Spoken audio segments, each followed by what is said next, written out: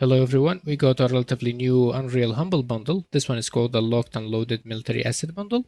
It has 30 items in total, and the minimum to get all of the items is 20 US dollars. It includes the military, airport, Cyberpunk Night, Shrubland, Mountain Village, Battlefield Kit, Battle Royale Iron Pack, and 3 different weapon packs, 2 of which have been in previous bundles. An abandoned office, which also have been in previous bundles. These new military characters are new. These 3 tanks have been in previous bundles before.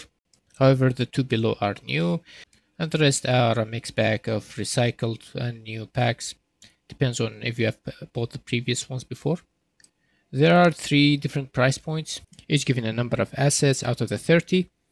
Starting with the minimum, which is 1 USD.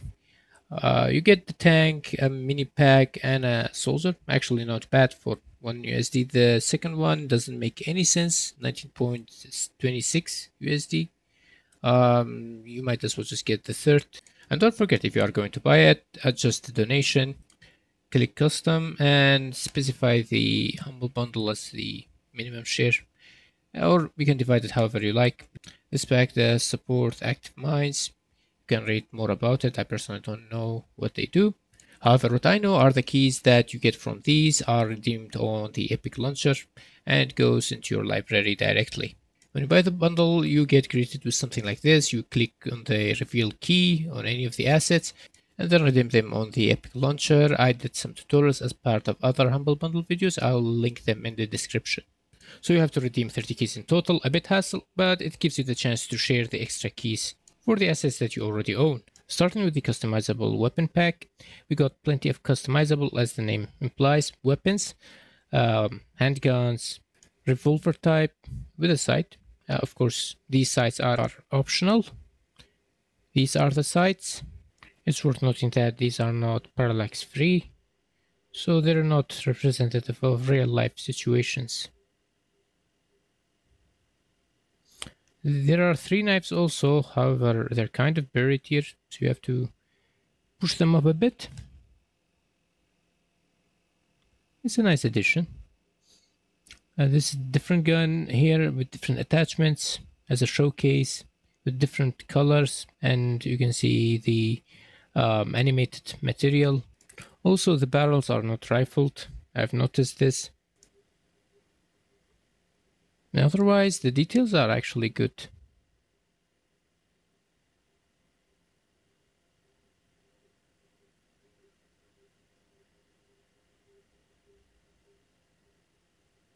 And same rifle with different skin. I forgot to showcase the laser attachment. And some grenades, mines, making this an overall decent pack, I would say. Most objects don't have collision for some reason. I think it's an oversight. As for the details of the weapons, it's a mixed bag of modeling and normal maps.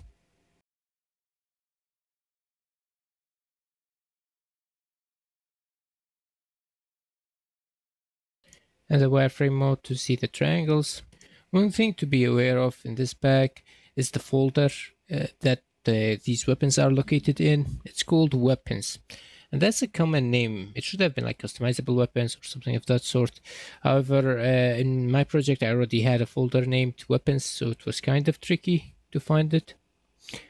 There's also this kind of level that allows you to attach and preview some of the customization here.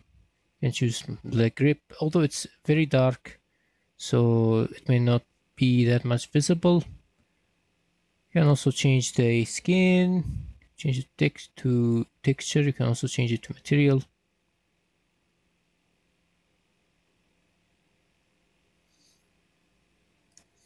As for the meshes, it does include both static and skeletal meshes. And for each, I think there is 2 different orientation, the X and the Y-axis ones. It may not be visible in this one, but for the others, there are sockets to attach each different attachments. And yeah, these are skeletal meshes and rigged for most of the parts, not all. There are different models without the magazine, so for something like VR, it could be used. And there are different textures provided to give customization. And there are already blueprints provided with the customization exposed to the blueprint. So you can change it directly like I'm doing. You change the attachments, the color, the different type of customizations on it.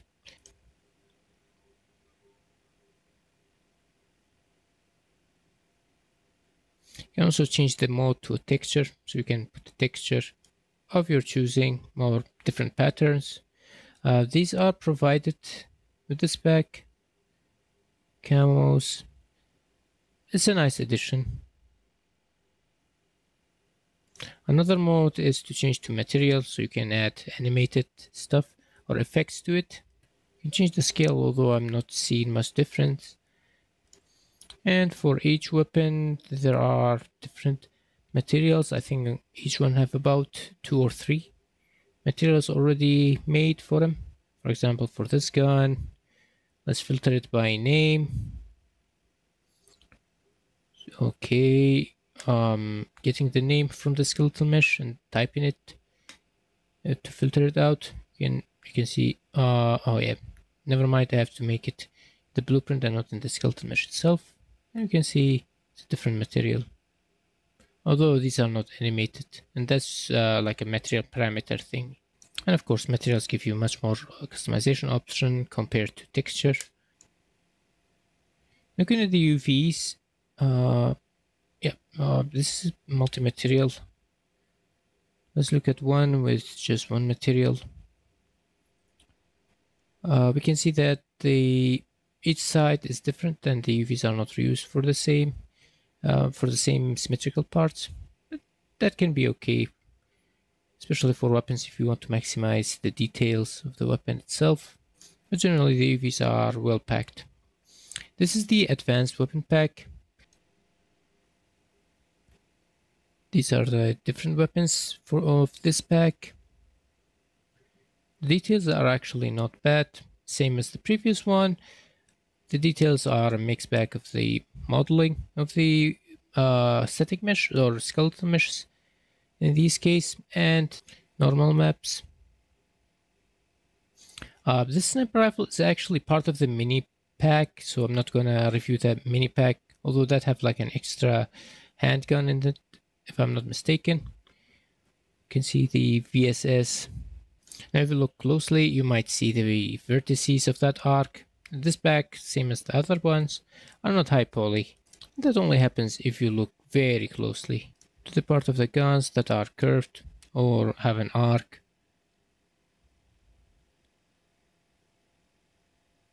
And these are the attachment scopes.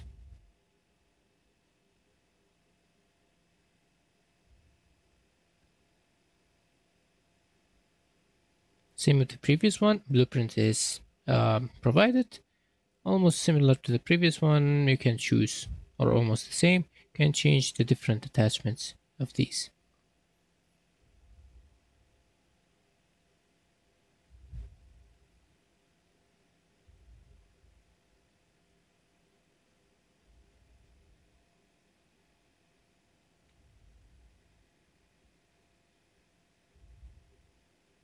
However, this one does seem to have a collision, and the collision is actually not bad.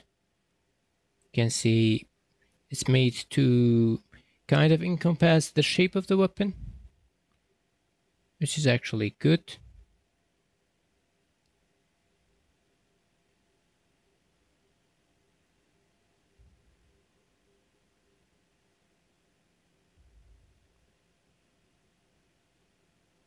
This is one of the snipers or the weapons from the mini sci-fi pack.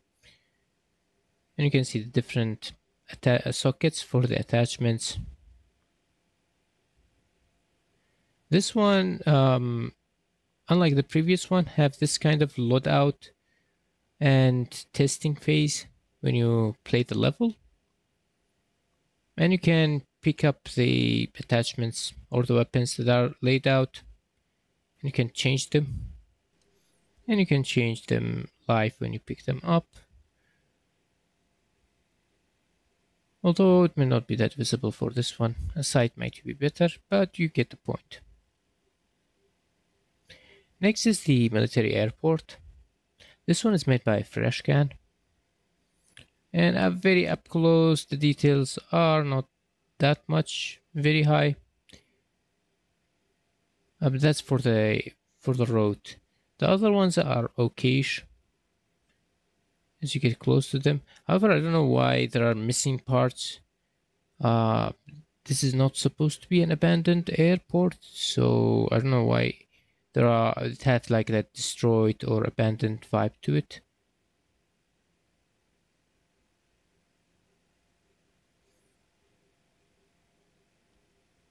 But you can give an okayish impression of that. I don't know what tankers are doing in a military airport, although I haven't been to want to actually know what it contains. So I can't actually comment on the authenticity of it compared to a real one. These are the different parts that make up the pack. And a helipad as well. I didn't see that in the main level. Moving on to the tanks, we got the SU-100. This is the play level. And the tank is kind of low poly. However, the details are there, thanks to normal maps. This is a demo level, so we can actually play and look at the blueprint setup of this vehicle. The same goes for the other tanks. All of them kind of have the similar demo level to showcase. You can see it shooting. One of the most important parts is looking at the tracks. You can see it going like this. So it's actually somewhat functional, or mainly functional. You can see the turret. You can actually destroy it, so there is a destroyed version of the vehicle. And also there are two modes of track. One is geometrical, the other is UV, I believe, UV based.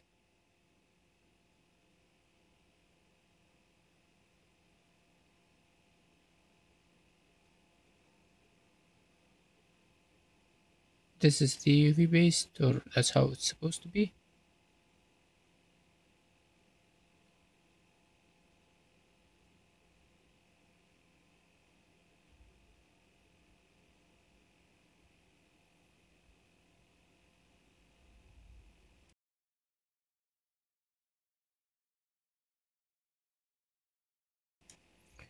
There are many different levels for each of the tanks. And beside this demo level, there are prototypes, so you can actually test on ramps and actually shoot at the bullseye sign and then put it down. Kind of like not destructible, but made of smaller cubes. Next is the showcase level for the SU-152. Looking at the details, some of it are from normal maps, however some are modeled, like the grooves at the end of the barrel here. As for collision, it's not that good. Looking at the top hatch along with the machine gun here, although the barrel end is closed. Next is the 126. I'll be honest, it does look good even at close distance. Next is T55A. As I mentioned before, this has been on a previous bundle before. The quality does look good. And it's also worth mentioning that this is like a content you just add to your project, while the other tanks are separate projects. This one is the VK Leopard. I really like this one.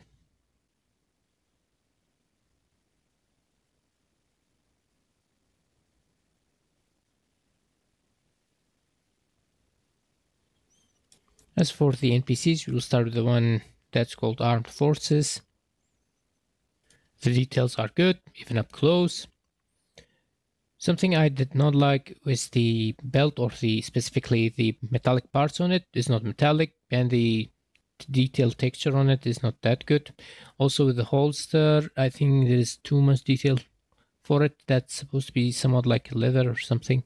There's also this part of skin coming out of the gloves. I think it's kind of like a glitch because it's not there when you look at the mesh separately.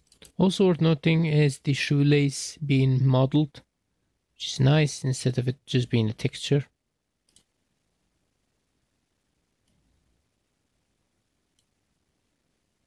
The glove is perfectly fine. It's not, the skin does not protrude through it. I don't know why it's here there like this in the level.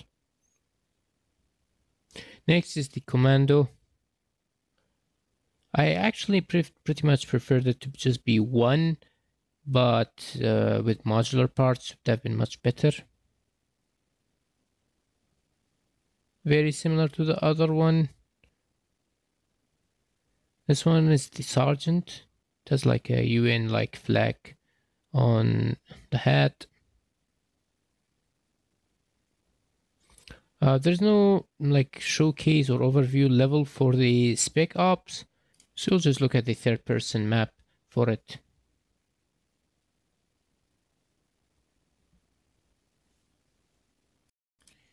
You can see it, you can see the animation here. I don't know what's wrong with that footprint there, like shadow. Doesn't look that good. But this is the spec ops. Because we'll look at the mesh itself.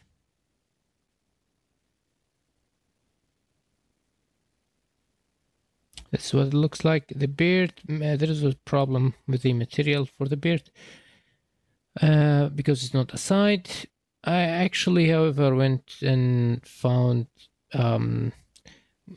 with the way that the folders are assigned, you can actually look at or search for beard for in the material section or in the material part of the folders. So there are 3 different type of beards. To be honest, none of them look that good.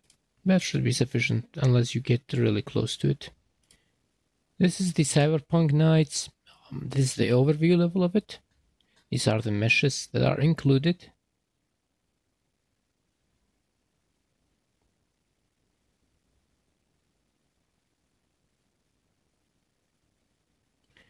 It does say Cyberpunk, but I don't know. These meshes do remind me of some of their Russian or abandoned building props. And the only Cyberpunk thing you can find about it would be the LED signs.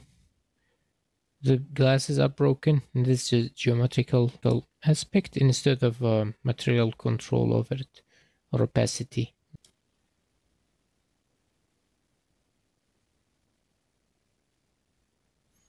The insides are there. You can see these are modular parts, and the nice thing about fresh cans, they usually give out different combinations of buildings with their modular packs. It's always nice to have like a prefab available.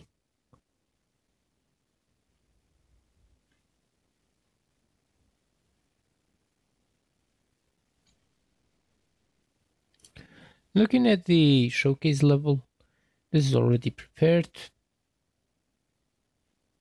And to be brutally honest, I do not see this as a Cyberpunk pack. Maybe an 80s Cyberpunk thing, but not a new aspect of Cyberpunk, I would say. If they had showed me this level, I wouldn't have guessed that it is Cyberpunkish. Maybe there are some aspects like the signs here, neon signs, or maybe the traffic lights. But that should be about it. This should be a vending machine, yeah.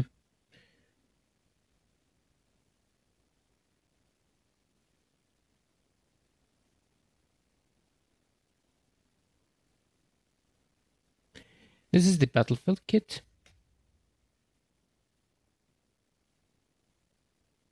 These are not that modular. Some of the different parts are there, but it's not super modular. Like the walls are not separated. And we will see that in the overview level. Now this one might be useful for a third person. But for first person, I've seen better, especially with these kind of building styles. In games like Insurgency, Sandstorm, there have been better building types. As for the Battle Royale map, I just couldn't get it to work.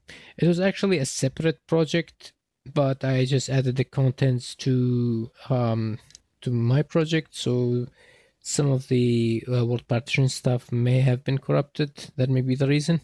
But this barnyard is also part of the battle royale map. There are also a couple of mini levels that are included, like this one with the battle royale. The barnyard that I showed, and along with another one, were also included in previous humble bundles. I don't know how much of it was like that.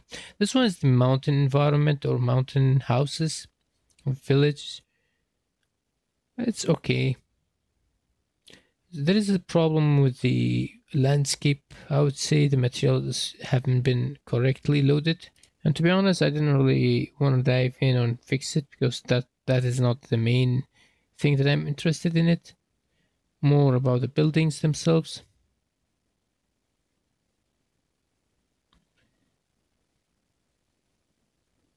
And you can see the prefabs for the different buildings. Next one is the shrub environment. I'll just look at the overview pretty fast because I'm not that interested in it and it's kind of basic. And to be honest, vegetation does not interest me that much unless it's built special or there is something special about it. So that should be it. As for the other packs that I haven't shown, I most probably have already done a video on them on the previous bundles. So I'll just leave a link in the description about the previous bundle playlists. You can check those out. For $20, I think it's a good deal, especially if you haven't had or I haven't bought the previous bundles. This would be worth it. Personally, I bought it for the 2 weapon packs plus the tanks, and kind of a bit interested in the military characters, although I have better characters, at least visually.